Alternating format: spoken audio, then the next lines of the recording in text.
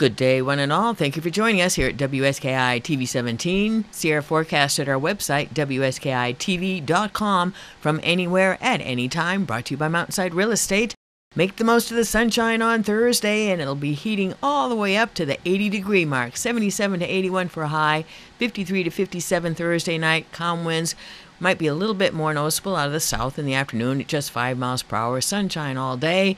Friday, partly sunny. South winds again, 5 miles per hour. 76 to 80 degrees for a high. 63 to 67 on Friday night. Then, unfortunately, we're seeing clouds move on in for the weekend.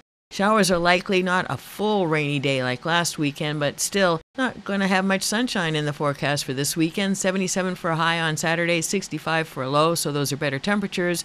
74 on Sunday, 64 Sunday night, and then Monday, still a chance of showers, 69 for a high and 63 degrees Monday night. So keep the wetness in mind if you're out mountain biking. Stay off trails that are too muddy. Maybe stick to the dirt roads or narrow gauge.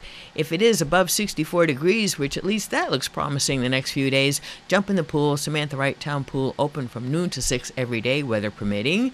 AGC is where to head to if the weather isn't that great outside. Always fun to be had there. And Carrabassett Valley Public Library invites you to Children's Story Hour every Thursday morning at 10:30. Sports and Fitness Center, another great option if the weather isn't perfect. Tuesday through Saturday, they're open from 10 in the morning till 7 in the evening.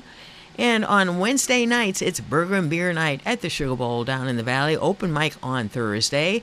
Flagstaff General Store has 2 for pizzas on Wednesday night. And ice cream will be great for a couple of sunny days. Looney Moose has fresh whoopie pies. Everything out of the kitchen at Looney Moose is absolutely decadently delicious.